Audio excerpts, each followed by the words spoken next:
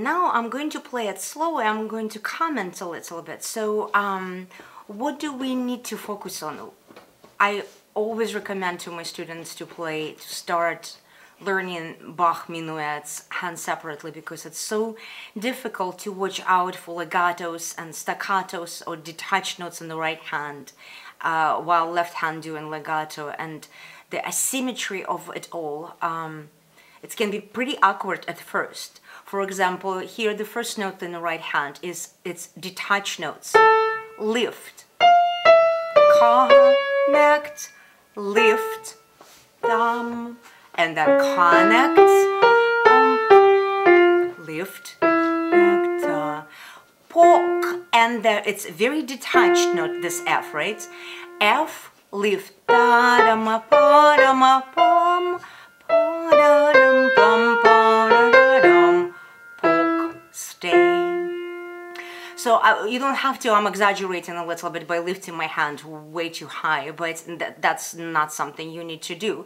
But maybe in the beginning it's not a bad idea to exaggerate, because being able to play it at the same time and to be able to detach, you will find it very uncomfortable at first.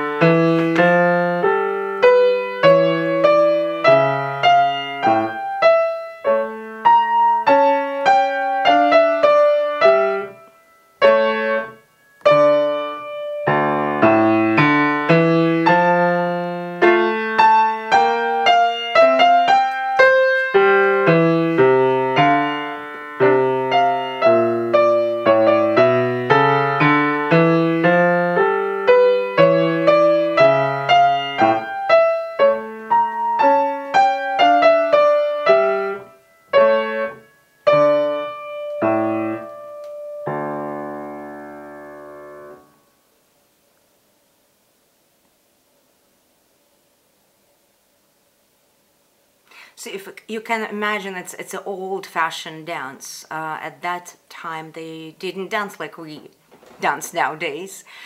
So every phrase